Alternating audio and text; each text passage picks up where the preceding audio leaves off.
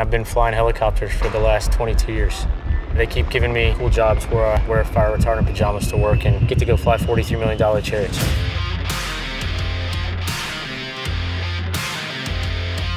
I always knew I wanted to fly helicopters. We can hover 10 feet over the water to drop off our rescue swimmers and pick up ejected aviators, something that you just can't do with other airframes.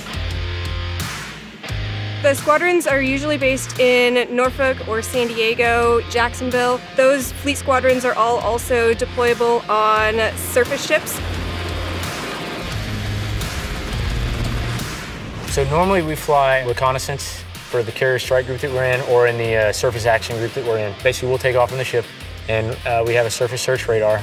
We'll fly anywhere from 80 to 150 miles out and we'll go look and see what's out there. And if there's a submarine in the area, and we'll chase that too.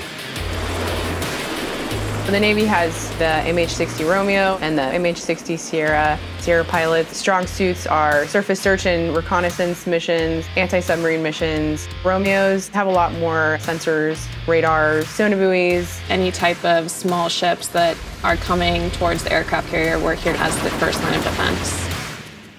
We're currently doing ammo offload, so helicopters will fly from the carrier to the supply ship and they're moving the ammo from one ship to the other. One of the heaviest loads that we lifted yesterday was 4,200 pounds. You wake up, you work out, you go eat, you go fly for 6 hours, you get back, you go take care of all your paperwork and your collateral duties, you eat dinner, you go to bed, start over, and you do it for 6 to 9 months.